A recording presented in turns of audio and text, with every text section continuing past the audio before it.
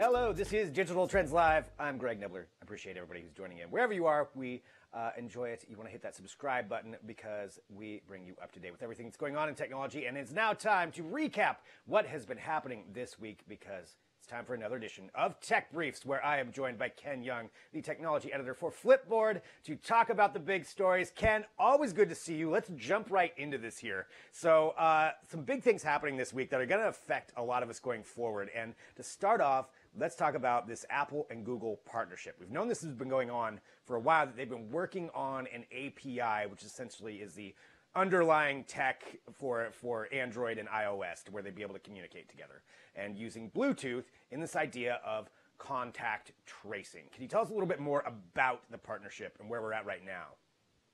Right. So, in terms of understanding where this coronavirus pandemic is going, and as states start to try and reopen, as the world starts to kind of jumpstart their economies, there's a push for more testing and to practice social distancing.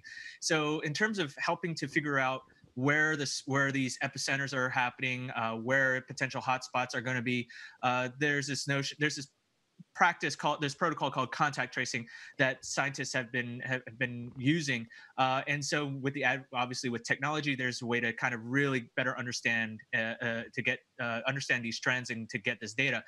And so the employees at both Apple and Google specifically joined together in the early weeks of April to kind of really see, is there a way that they could use the operating systems to help these public health officials understand where this pandemic is being spread in the United States and abroad. And this is kind of pretty fascinating that this is started like early weeks of April. And within several weeks, now we have a beta public API that is accessible only to health officials for them to build apps that will be able to leverage the capabilities from within iOS and Android. Now, this is not going to be something that independent developers, like people from like whether it's Zoom or Facebook or someone from that's an entrepreneur can build off of. So this is going to be very what Apple and Google hope will say this is going to be very limited to just health officials. And using low energy Bluetooth, the premise is that as you are walking down the street, it'll detect in nearby phones who happen to have the owners have voluntarily said that they've come into contact with someone with coronavirus, or they themselves have been diagnosed with coronavirus, with COVID-19, then that information will be passed along to public health officials. So basically, this is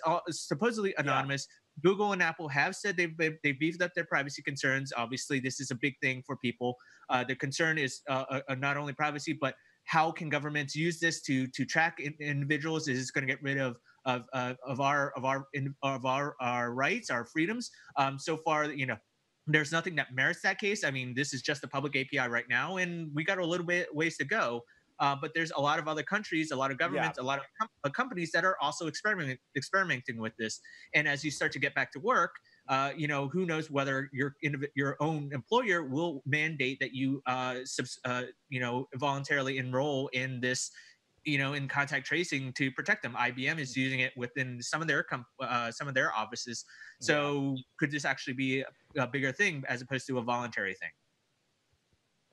Right, and I think that's something that that's why it's important for people to know about this, that this is happening right now. This partnership is going. Germany's actually announced that they're going to be going along with the Google and Apple one. They're still working out some of the details, but you could definitely see when it comes down to local governments, will they adopt it and work on it, and then will people download it and use it? And I think that big thing there that I've talked to people about too is just security. Nobody trusts anybody. I would think actually with Google and Apple both being involved, extreme competitors probably holding each other accountable.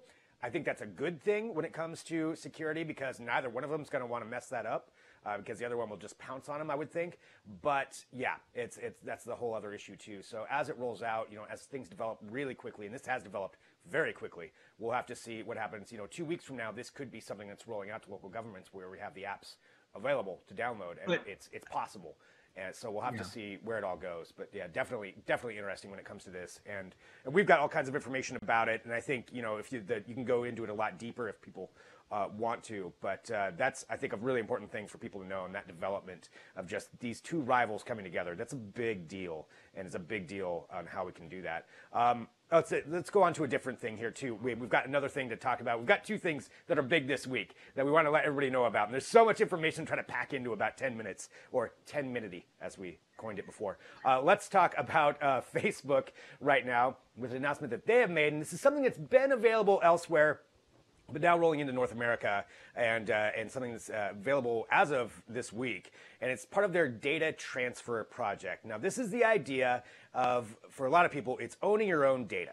So your data that you submit onto, say, Facebook, all that stuff that you've uploaded, all this stuff that's in there, is that yours, or does that belong to them? And that's kind of this concept. And this is something that Facebook announced, that they're going to now allow you to upload your Facebook photos to another platform like Google Photos. That's something that hasn't been easily done before. And a lot of it is Facebook essentially trying to avoid some maybe potential judgments against them, some different rulings that could come forth. And so it's them saying, hey, no, this is your data. It's always been your data. Now you can go ahead and take it somewhere else. Yeah, that's fine. And so, but that's what it is. It's going to allow people to upload their photos onto Google. I think it's an interesting development. They did say that going forward, eventually you're going to be able to take your contacts off of there and be able to take this information that they're saying is yours and plug it in wherever you want. And I think that's a push that a lot of companies are going to be forced into making. Right, and I think for a long time, for many years, Facebook has kind of really been this walled garden, right? You put stuff into Facebook, into the big blue app, and you, in order to move it onto some other site, whether it's Flickr or Google Photos or anything else, you had to re-upload it. So there was no real way to do that. And you're right. I think you hinted at it earlier. It's a regulatory play. As we're with the pandemic, 2020 has basically stalled any antitrust investigations that Congress or regulators may have looked at in terms of Facebook. But it's still lingering like the sword of Damocles over Facebook. And this is kind of this could be a way to kind of really assuage it and tell regulators, look, we're not holding on to things. And I think this is also can be related to Mark Zuckerberg's whole push. I believe it was early 2019 where he was saying, look, we're moving things into we're more about privacy now. We're more about protecting your individual data as opposed to kind of really pushing everything out into public. But this is also, it's important to note that this data portability project that Facebook is part of they've voluntarily entered it into this kind of group that is also founded with members of Apple, Microsoft, Twitter, and Google. So this is a data transfer conglomerate that you have, and this is certainly a good thing for people to say, look, we don't want to have our information stored on Facebook. This does not include Instagram. This does not include WhatsApp. This does not include Facebook Messenger so far. But of course, WhatsApp already has that data backup that you can push to Google Drive. Instagram, we'll see. But of course, with Facebook having like 2.5 plus billion monthly active users, I mean, there's a lot of data on Facebook, the big blue app, versus Instagram. So, obviously, there's a big to be able to download all your photos from Facebook and move it right into there. Because you figure, I'm just going to throw albums of photos onto Facebook. You're not necessarily going to do that on Instagram. So whether or not that also includes, photos that, Greg, I tag you in a photo. Could you take that and extract that and put it into Google Photos? I don't know, but at least right now it is your individual photos, your individual videos. So then you get into more copywriting issues and blah, blah, blah, and everything like that. But I think this is a good step forward. And again, one other thing to note, this is not the first data portability tool that Facebook has. They have their download your information. Of course, that came out in light of criticism that was levied against the company way back in the day.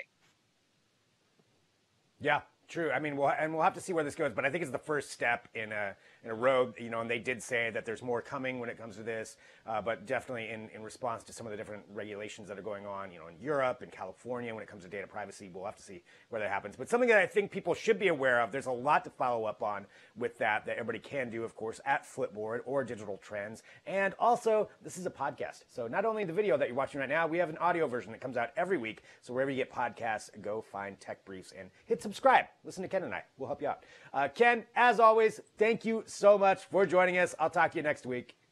See you next week, Greg.